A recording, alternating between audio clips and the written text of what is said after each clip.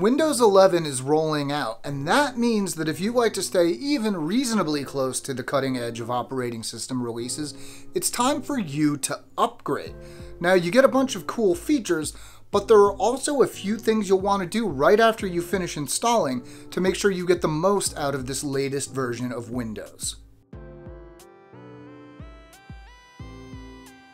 Even if Windows Update gave you the all clear to install Windows 11, that doesn't necessarily mean that everything will work perfectly right out of the box. Of course, it doesn't mean things won't work perfectly out of the box either. If you're having hardware issues, check with the manufacturer for updated drivers, and sometimes running Windows Update is all you need to do. Next, make sure that all of your apps are still installed and that they're working properly.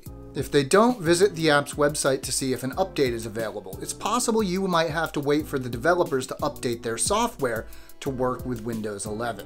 Now, you'll want to make sure you do this within the first 10 days of installing Windows 11 to make sure that if something really important doesn't work, you can easily roll back to Windows 10.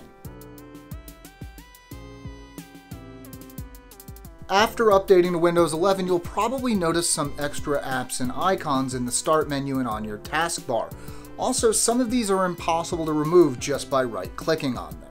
To clear out your taskbar, go to Settings, then Personalization, then Taskbar. Here you can toggle off various options. For Start menu items, right-click an app and choose Unpin from Start. You can also search for apps and choose Pin to Start from the search feature if you want to make sure they're on the Start menu. You may also want to get rid of the Recommended section in the Start menu, though this won't give you any extra space for other apps. To remove recommended apps and documents from the Start menu, open Settings, Personalization, then Start, and toggle off the options you don't want. This is a simple one. Browse through the settings and make sure something hasn't changed in a way that you don't want it. Specifically, you'll want to check your privacy settings to verify that everything transferred over from Windows 10 properly. Now, everything should be the same, but Microsoft may have made some changes to default settings, and you'll want to be sure you check those. The Xbox app built into Windows is awesome if you're a gamer, but if you don't do much gaming on your PC, you may not want it running all the time. The Xbox app and go to Settings, then General. Then uncheck Automatically Launch App at Startup. You can still run the Xbox app if you want to, it just doesn't run by default now.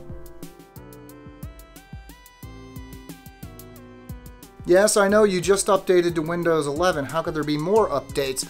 But there could be security updates, and those are important. Go to Settings, Windows Update, then click Check for Updates.